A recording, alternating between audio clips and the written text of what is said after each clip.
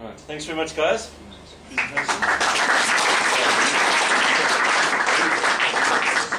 So we're going to move away from elephants. Pete Goodman's going to chat to us about black rhino populations and sharks. What are the sharks doing? You guys want to open those windows at the back there just to cool it down a bit? I can see people getting really red in the face here. Would you like some liquid? Okay, thank you. Thank you very much. And is it just a downer? What temperature would you like it? 18 okay? Yeah. Yeah, it is right now. You can use this with the laser. Just leave it down and then add navigation. Down and up. All right, thanks everyone. Pete will carry on. Okay, good morning, ladies and gentlemen. If you've seen some messy ecology to now, this is even messier. Okay. The Black Rhino Range Expansion Program and our attempts to try and rescue or manage the black rhino population in KZN. Just a bit of background. We've had a lot of background for those of you who were here on Monday, but a lot of it was kind of, this is the population of rhino as a whole in South Africa, and this is mainly the emphasis there was on the levels to which they were being poached and so on, and what those trends were. Just a bit of background on the black rhino, which is what we're talking about here, Diceros bicornis minor. It's a critically endangered species according to the IUCN. That's the international assessment. In the South African assessment, it was classified as endangered, some time ago, nearly 10 years ago now, and I presume there will be a reassessment done fairly shortly. In South Africa, the population of black rhino has been increasing at about 3.9% per annum over the last 13 years. So to address its endangered status, the whole objective of the BMPS, Biodiversity Management Plan, species for the black rhino is to increase the population up to an estimated size of 3,000 in South Africa as quickly as possible. Now both the national BMPS and our KZN Black Rhino Management Strategy, both the old and revised version, calls for a population growth rate of 5%. And the reason for that is that we're trying to recover this population as rapidly as possible. And at the time that we started implementing this policy of trying to grow our population at 5% per annum, it was perceived at the time that our KZN wildlife reserves that had black rhino were in fact already at carrying capacity. Most of the populations had stagnated, they'd either overshot carrying capacity and declined, or they had achieved carrying capacity and were very non-productive. So the only possible strategy that we could use to try and achieve the overall targets for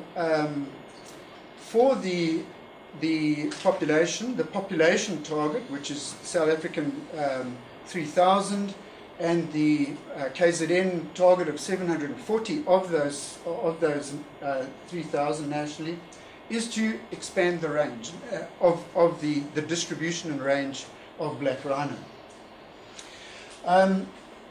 So Ezemvelo in 2003 entered into a partnership with WWF, and the Black Rhino Range Expansion Program was conceived and commenced with the first custodian agreements and translocation of black rhino onto private land in 2004. Since then, our population has grown at a rate of 1.7% per annum, which is well below the desired target. Now, this whole Black Rhino Management Program is pitched in the context of an adaptive management program. A bit more background: since 2004, the BREF program has established a further 6 populations on private and communal land. And one of which is outside the province. And one could say, well, that's not assisting us in the province to grow our population in the province, but at the time there weren't any options to translocate these property options to translocate them within the province, so they went out of the province, and at least that's contributing to the achievement of the national goal.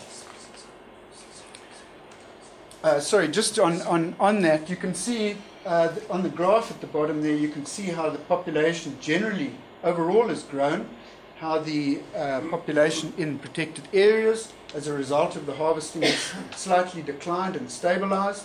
That's pretty much a standard reaction from a population which comes from a very either low or under-harvested state. One gets a decline and the productivity increases, but in this instance, most of those removals have been translocated into the BREP sites or into other protected areas that became available, such as Ozabeni in the Greater St. Lucia Wetland Park. Okay, so what are the assumptions around what we're trying to achieve here? Firstly, 90% of the translocations or removals from our protected areas came from 3 donor reserves. Okay, I'm calling them the major donor reserves. So only 10% came from other much smaller populations, and very often they were 1s and 2s, and they were males and so on. But in the spirit of this analysis, what I'm looking at are the 3 major donor reserves. 4 of the private and communal properties have populations that have been established for 4 or more years, and these are called the receiver reserves in the analysis that I'm going to do now. One of the difficulties with this kind of data is that if one is looking at time series data, you can't look at 2 years worth of data or 3 years worth of data. It's not meaningful to look at those statistics. So I'm trying to choose data sets for which we have 4 or at least 5 and up to 7 years of data in our donor population. Since the receiver reserves, when the rhinos were established, are well below ecological carrying capacity, in other words, we're introducing them into a situation where there's been no impact on the food from rhino and very low competition from other animals, we expect their population growth rates to be much higher than those in the donor reserves. We expect fecundity rates to be higher, and we expect natural mortality rates to be lower. These are all the consequences of density dependence in populations that are close to carrying capacity. And just as an underlying hypothesis at the bottom there, which I won't delve on until the end, is that I hypothesize that black rhinos are really badly behaved animals. And we shall see whether we can verify that or not at the end. Okay, so let's look at some of the data. Here are the population growth rates. We have on all of the graphs that I'll present, the 3 donor reserves are these ones on the left, and the 3 receiver reserves are the ones on the right. And then I've brought them together in a single comparison in a right-hand graph there. The first thing that's very striking in these data are that the variability of interannual population growth rate is very high. You can see, for instance, Mkuzi Game Reserve here, extremely high. Some years, absolutely no, negative growth rates. In other words, mortalities are exceeding births, and in other years, growth rates of 15%. Okay, some populations here also growth rates of up to 19%. Nevertheless, if you look at the medians of all of these, you can see that most of the donor reserves are sitting here at about just below 5% or just on 5%. Some of the receiver reserves are sitting above 5%, but there are 2 receiver reserves that are sitting well below the 5% mark. If you take the average across all of these, or the mean, here, because we're dealing with much more normal data and these things here, we can see that in fact they are virtually identical, the growth rates of the populations that have been retained within the protected areas and harvested, and the growth rates of the populations that have been established in our receiver reserves. So on average, there's no difference in the growth rates between the donor and the receiver reserves. However, it's a slightly unfair comparison. The donor reserves typically are female biased. Why? Because managers, quite rightly, are trying to maximize the production from these reserves, so they tend to take off more males than females. So receiver reserves get an introduced population which is male biased. Now you can't expect a population that's got 3 females in it and 6 males to be producing at the same rate as a comparable population that's got 30 females and 15 males in it. So growth rate is probably not a nice statistic to use to compare these two scenarios.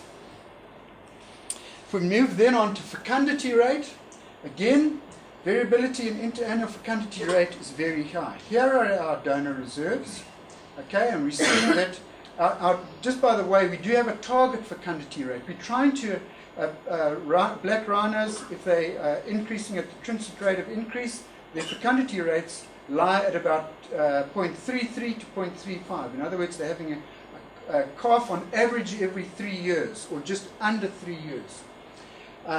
We've tried to try and maximize production. We've set a target fecundity rate of about 0.25, which on this graph sits there. Okay, and you can see in most part our donor reserves are falling below those fecundity rates. Okay, they're falling below that 0.25 level.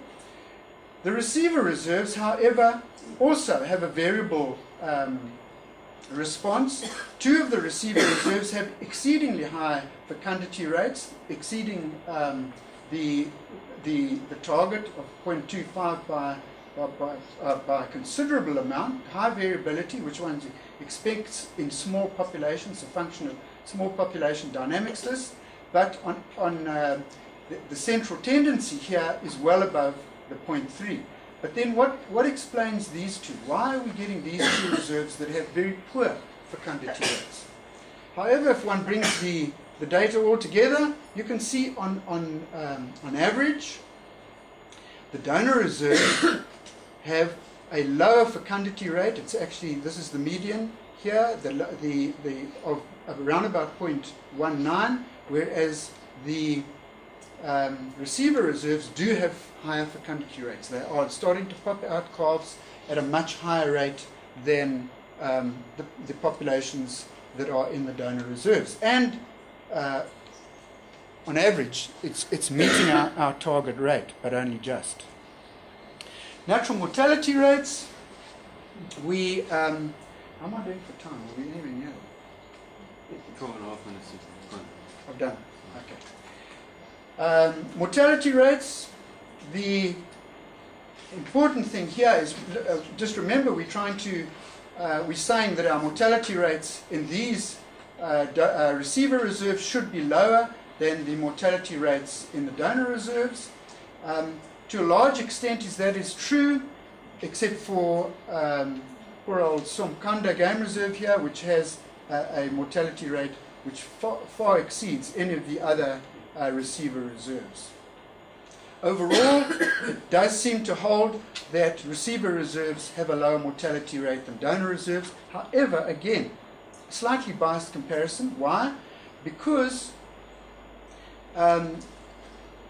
very often, there are 2 kinds of removals that you do from protected areas. And if you Pied Reinhardt, you'll take the old and decrepit animals and you'll give them to somebody else and you'll keep the nice, healthy, fertile animals. So these guys are sometimes getting a whole lot of old, decrepit animals. But on the other hand, it's very often the young and non-reproductive animals, the 5 and 6 and 7-year-olds that are being taken as a means of thinning the recruitment before it gets into the population. So sometimes reserves get very young populations, and sometimes with potentially a few scattered old animals into it. So there's difficulties with this comparison, but in general, I think we can say we are experiencing lower mortality rates. And I might add that included in this graph here is, for instance, in Pongola Game Reserve, that mortality rate, which is an outlier here, were some animals that were hit by trains and all that sort of thing on that protected area. So it's not a natural mortality, it's kind of an artificial one, but we have to deal with that in our overall assessment of how successful the program is. Okay, so much for trying to examine those hypotheses. I think the important concern amongst managers is we've got to look after the donor populations. What about our donor populations, and are we looking after them so that we will be able to continue making donations into these programs? There's three sets of curves here. The first set of curves are the three donor populations are in the rows. Thank you. And what we're looking for here, this is this is the population estimate against growth rate. What we're looking for here are signs of density dependence.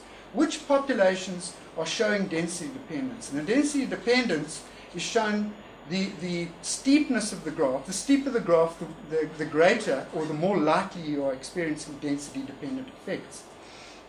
So in HIP, we've seen that the population is at a level where density dependence is probably not operating. In Itala, it looks like density dependence is a factor there, and we've got to try and deal with that. In Mkuzi, it's all over. It's a horrible kind of curve, and one wonders whether there's density dependence going on here. Not quite sure about that one. In terms of trends in fecundity rate, these are temporal trends. What does one expect as you are harvesting a population? You are expecting fecundity rate to go up. Okay, so we expect the graph to do that if our program is working. There's absolutely no sign of that in any of these graphs. Okay, a concern. With regard to mortality rate, we expect mortality rate to decline as we harvest and get the population into a state where it's producing productively. The only one that's really shown any kind of decline in mortality rate is HRP, whereas Itala and Mkuzi are still all over the place. So there's no indication that, in this case, mortality has been related to density in any way. All right, are there any wild cards? It's perhaps unfortunate. These are two bits of long-term rainfall data that I've managed to squeeze up here so that you can see them, but virtually the whole of Zululand is the same. When did we, this is a graph where you would look at deviations from the mean. The mean is 0. Deviations are good rainy years. Positive deviations are good rainy years. Negative deviations are poor rainy years. Okay, has rainfall had anything to do with performance? Just look at the period when we started this program. Look at what we're dealing with during the program. Okay, and again, here's another exactly the same thing in Mkuzi. These two, which are 250 kilometers apart, are showing exactly the same thing. Ndumu shows exactly the same thing. HIP shows the same thing. Eastern Shore shows the same thing. We've been trying to achieve a 5% growth rate in a situation where probably browse production is at its lowest level that anybody has in memory. Thank you. Just an interesting thing here I've marked on this graph, some incidents that repeatedly come up in the history of Zululand. The first one is the end of the 60s drought. This is when the HRP population of black rhino crashed, or the Shishlui one crashed. There's the end of the early 80s drought, which ended by the Des Moines floods and so on and so forth. Again, everybody talks about major drought. Then there's the end of the 90s drought. Okay, but look at what we've experienced over the last 12 years. And nobody even talks about it as being a drought. To me, it's extremely strange. Farmers are talking about it as being the green drought. How you get a green drought, I'm not quite sure. But the question here is, I'm convinced rainfall has something to do with the performance of the population. It's very difficult to prove that statistically. The question we've got to say is, what would have happened if we did not remove rhino from donor reserves? Would we have been sitting in a situation that HRP was in at the end of the 60s? Again, that comes back to the kind of risk stuff that Chris was talking about earlier. Okay, in conclusions, population growth rates between donor and receiver reserves are not different at the moment. Fecundity rates are marginally higher on receiver reserves. Mortality rates are lower on receiver reserves. From this, we believe, if one is now going through our adaptive management iteration and saying, should we change what we're doing, I believe the current management strategy of removing a minimum of 5% per annum for range expansion is currently still supported. So I would like to see us continuing in this vein. And lastly, I would like to suggest that my hypothesis about black rhino being badly behaved animals is supported, but none of the data is not clean. And I would like to just congratulate managers and eco-advice people in particular for persisting to collect the quality of data that they have been on each population from each protected area that they've been doing. It's really been great. Thanks so much, Pete.